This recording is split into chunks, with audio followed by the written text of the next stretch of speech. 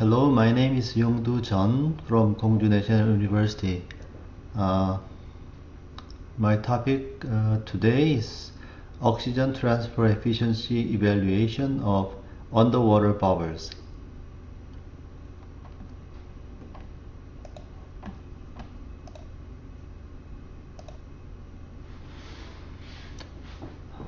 I'm going to go over some research background, related physical laws with brief introduction of important terminology, and also the level of dissolved oxygen concentration depending on the water grades, followed by experimental work descriptions.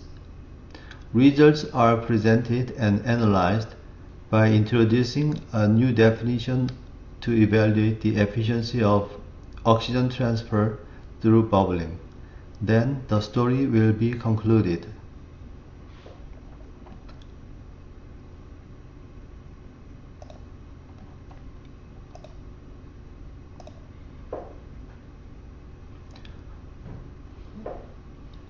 Seasonal algae blooms in water resources such as rivers and lakes deteriorate the underwater ecosystem nationwide. Bubblers, aeration devices are frequently applied to supply oxygen to degraded water bodies. In the present study, a methodology to estimate the effectiveness of those devices is proposed and validated through a series of experiments.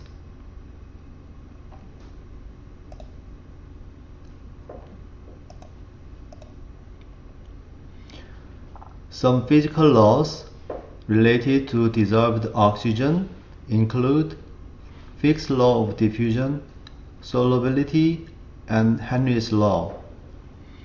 In studying the behavior of dissolved oxygen contents, it is necessary to understand the relationship between partial pressure and the mole fraction. Also, in order to understand the practical range of DO concentration of concern in terms of water grades, the official DO concentration ranges are introduced, as specified in the water quality standards in the Ministry of Environment of Korean government.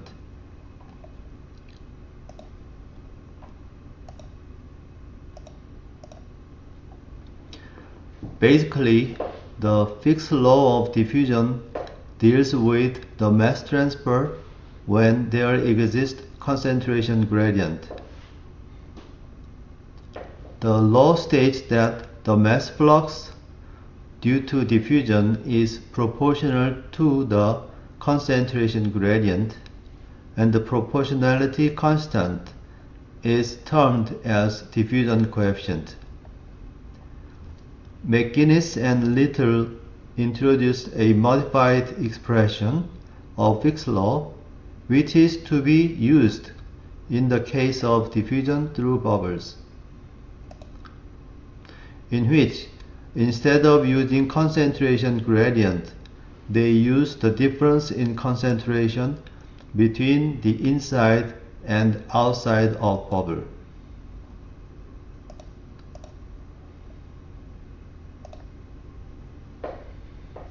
The needed properties of dissolved oxygen mass transfer are provided by Professor Little's group, with additional information on the mass transfer coefficient and the bubble rising velocity.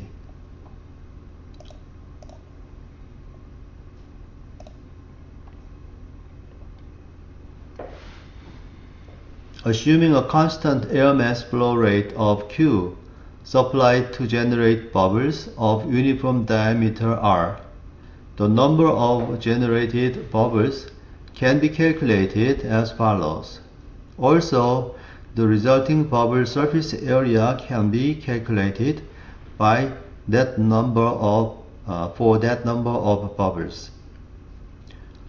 According to the relationship, the surface area is inversely proportional to its radius, which means As the radius of bubbles gets smaller and smaller, higher mass diffusion is expected.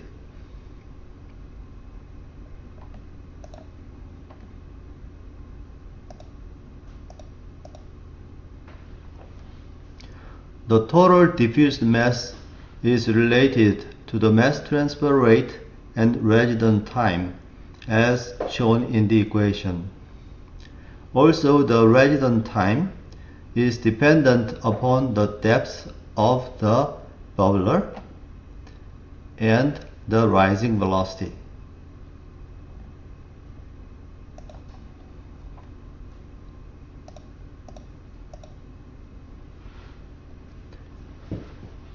Solubility is the property of solid, liquid, or gaseous chemical substance called solute to dissolve in a solid, liquid, or gaseous solvent. Henry's law states that the amount of dissolved gas in a liquid is proportional to its partial pressure, as shown in the equation. Here, H represents Henry's constant and P sub I is the partial pressure of species I.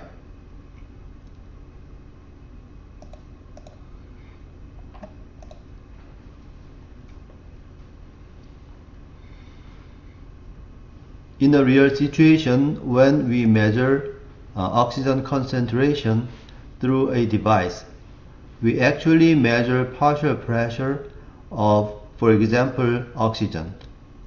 The measured partial pressure divided by the already inscribed standard atmospheric pressure gives a reading of mole fraction based on volume.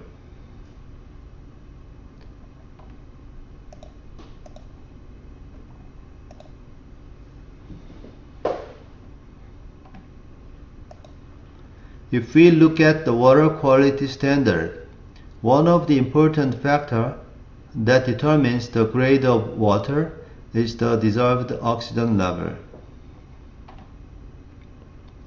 For each grade, the corresponding range of dissolved oxygen level is specified. Based on this information, the DO level of 2.0, 5.0, 7.5 mg per liter is used to classify the water grades, which suggests a suitable range of DO level.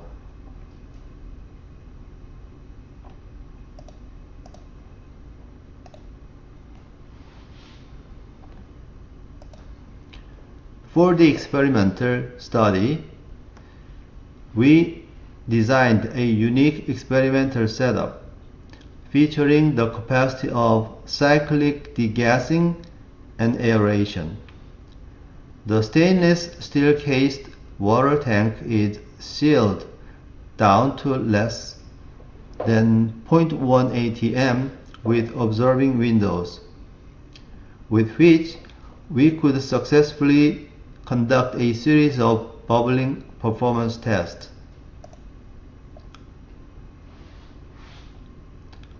For the present study, we first degassed the dissolved gas by lowering down the head pressure down to 0.1 atm, which provides a lower DO level of 2.0 mg per liter or less, then provided air through a commercial double bubbler unit for aeration. Measurements are done using a DA100 Yokogawa data acquisition system, which records dissolved oxygen level, temperature, and pressure, etc.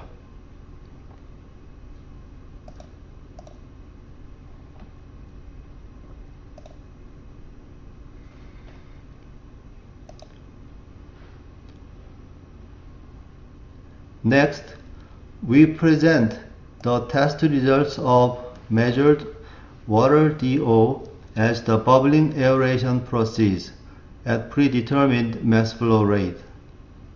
We have chosen two test condition parameters, that is, one is the air mass flow rate in terms of standard liter per minute that is supplied through the bubblers. Another is the depth of bubblers. For flow rates 10, 20, and 30 SLPM are selected, and for the bubbling depth of 0.4 meter and 0.8 meters are also selected.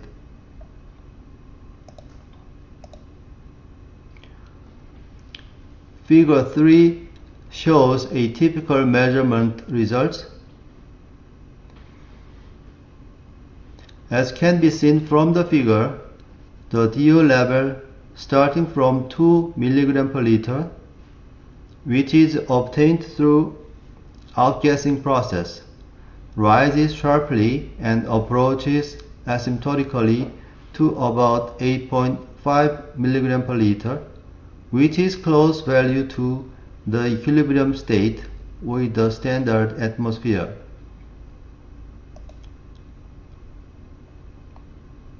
It could be noticed that the rate of DO concentration increase is not linear with time or with a supplied air mass, which suggests that efficiency and/or effectiveness of bubbling or aeration will depend on at what level of concentration it is defined. In order to answer this ambiguity, we suggest the use of concentration range in this study.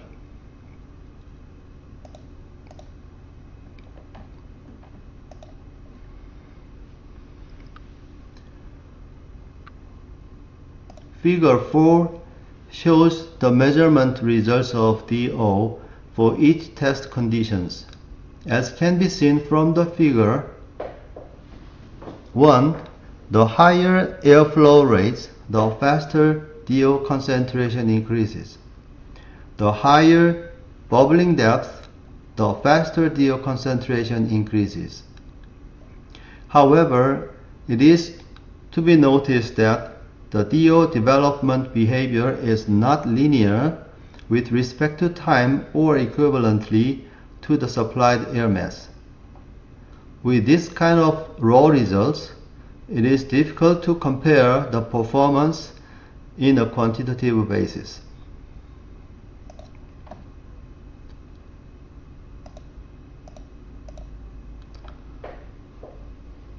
So, in order to overcome this ambiguity in the discussion of the effectiveness or efficiency, we introduce a new definition of oxygen transfer efficiency of air, with a specification of the range of concentration of concern. In the present study, we selected the range of 2.0 to 7.5 mg per liter as specified in the water quality standard of Korean government.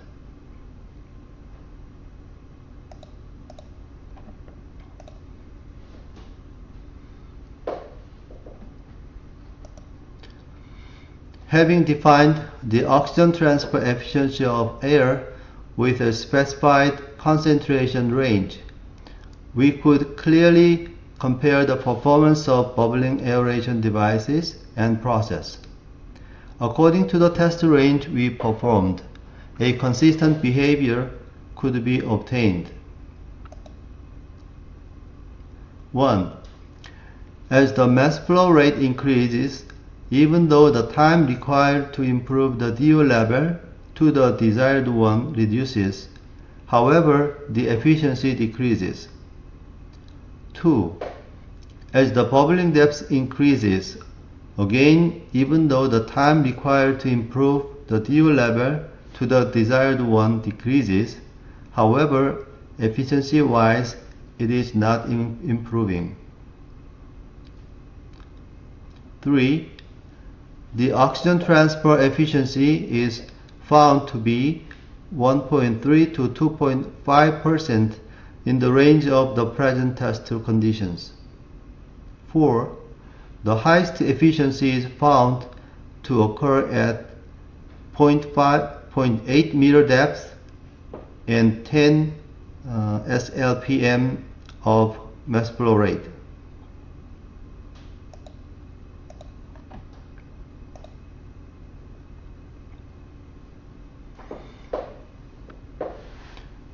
A quantitative evaluation method of oxygen transfer performance of aeration devices, including bubblers, is proposed. A new method and test apparatus featured by degassing aeration cycling is designed and built for this purpose and successfully demonstrated its validity through demonstration tests. In the present study results, with a sealed water tank of size 0.65 meter by 0.65 meter by 1 meter and a commercial dual bubblers, it was found that the oxygen transfer efficiency ranged from 1.3 to 2.5%, depending upon the supplied air mass flow rates of 10, 20, and 30 SLPM at two bubbling depths of 0.4 meter and 0.8 meters respectively. With the present approach, the conditions for highest efficiency could successfully identified, which is of airflow rate of 10 SLPM and the bubbling depth of 0.8 meter in the present study case.